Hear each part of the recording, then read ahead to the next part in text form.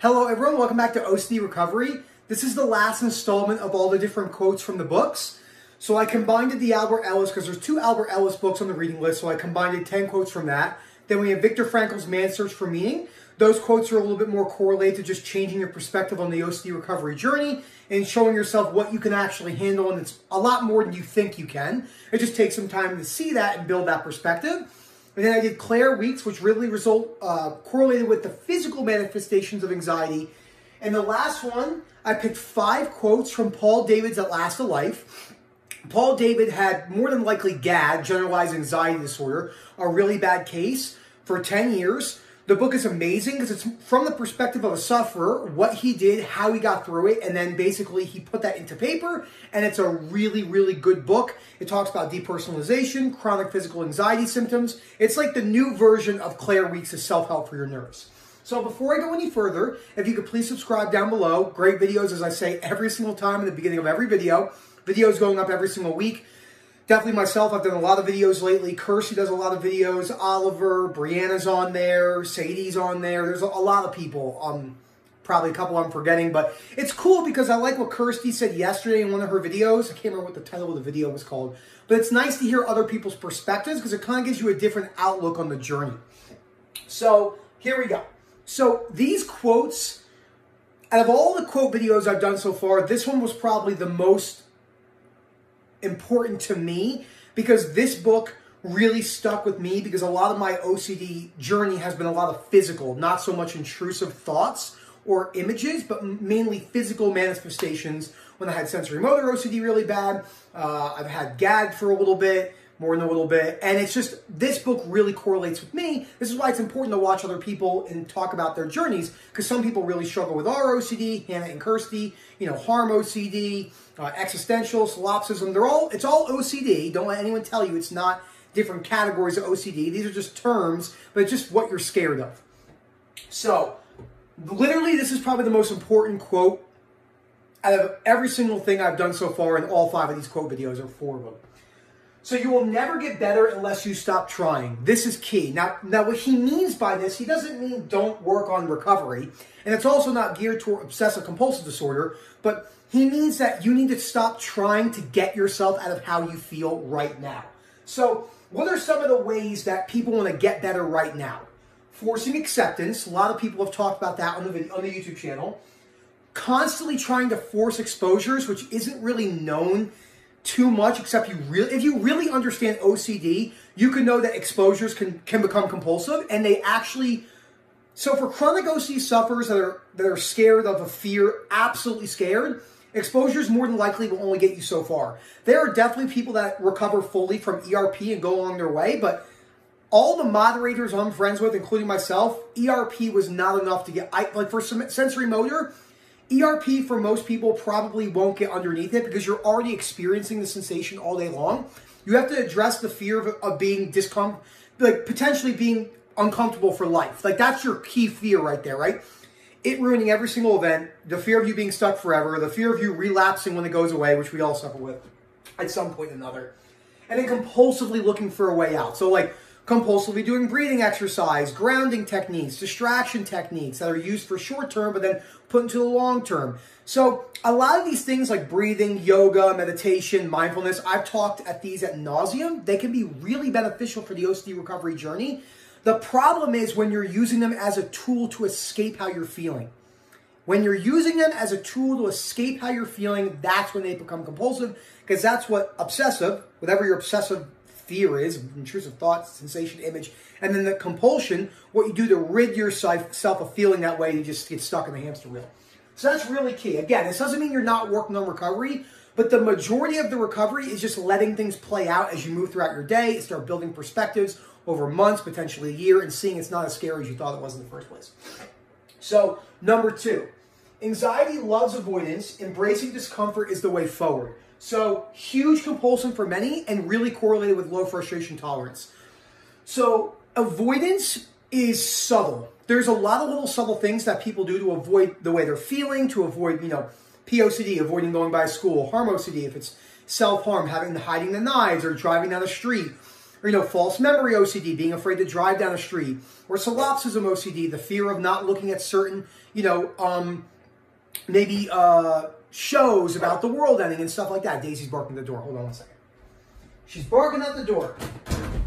Okay, don't jump on the bed because the bed has my thing on. Just sit, watch, here we go, here we go, here we go. There's one. Okay, sit down. Sit down. Don't you love when this happens when I'm making a video? Come here, you two. This way. You're gonna knock my video over. Come on. Yes, go play. Go do your own thing. Sorry about that. But yeah, avoidance is really, really subtle, and it could go back in a lot of ways. All right, if you're gonna sit here, you gotta just sit here like this. Look, now they're both on the bed. Do you see that? You see what's happening here? This is what happens when Erica's not here. So, you know what I'm gonna do? I'm gonna make this a little bit easier. I'm gonna pull a Rob, and I'm just gonna hold the phone while they look at them. Look at my tripod. They're like, nah, your tripod. Who needs that? So that's what's really important about avoidance behaviors. Now, number 3, which is down here, it's a huge quote. It says, I was trying to rid myself of how I felt instantly. This is the problem. People want this dreadful thing gone right now, and understandably so. Understandably so. They want it gone right now. And they go from one treatment to another, and it's the opposite of what they should be doing. Now, we've all done this, especially when it comes to seeing that working on acceptance can actually really start to make you feel better.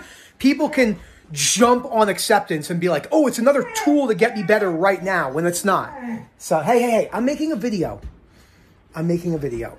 So, and that's really, really important to talk about because a lot of people do this, and I did this, jumping from one treatment to the other because we think acceptance is going to be some miracle cure when it's not. It takes a little bit of time to, just actually start adopting the stuff. Come on, guys.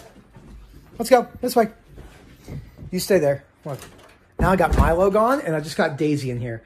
She's really scared because we're having a thunderstorm, so she sucks her tail under, and she really just doesn't like that. So, number 4, recovery from anxiety is built on knowledge.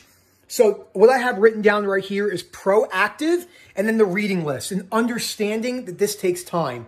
This cannot be overlooked. This is super important, because what happens is if you don't truly understand how OCD works, it's really easy to get caught in the setback moments. And we've all gotten caught in those setback moments. You get scared, you don't know what's going on, you don't fully understand OCD yet.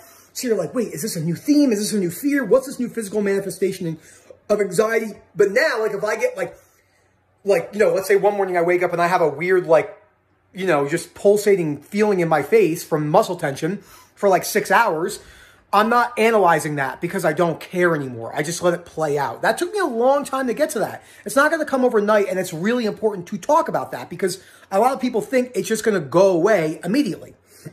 So the last one, and there's only 5 on here, so it's going to be a little bit shorter of a video, probably 10 minutes. But fear doesn't, I literally wrote fear doesn't anywhere. This is what happens, when you have no idea what's going on. Fear doesn't exist anywhere but within the mind.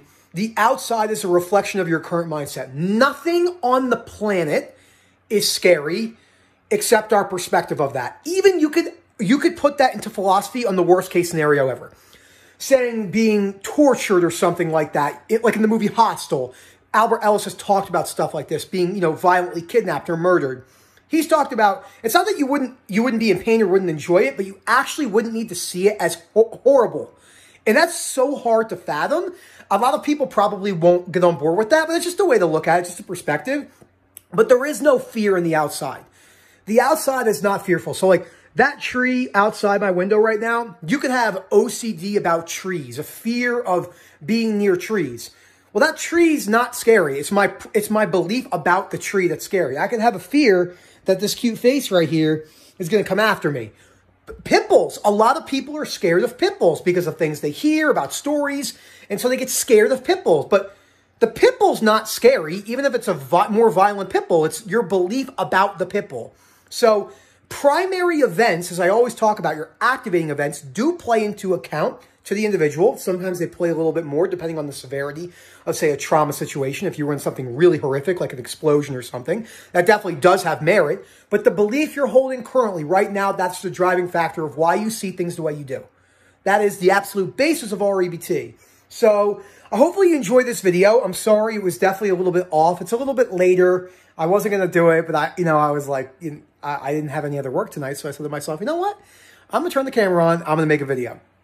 And I'm not going to plan for it too much because that's still a good little exposure for me because I definitely was a perfectionist in school. Really, really bad. You want to see? I'll show you. We'll end the video with this. This will be a really, really cool thing to see.